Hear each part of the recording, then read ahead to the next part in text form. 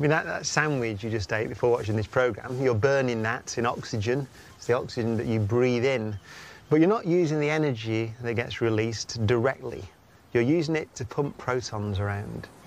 You pump them across little membranes, creating a voltage, about 30 million volts per metre in the cells in your body.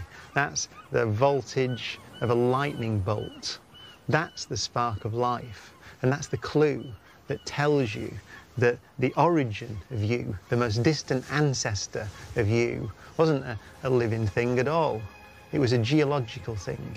It was most likely to be a vent, like the one we're floating over now, in some ocean 4 billion years ago, in the very earliest life of our planet. When we sandwich to a bolt of lightning, you are a remarkable machine.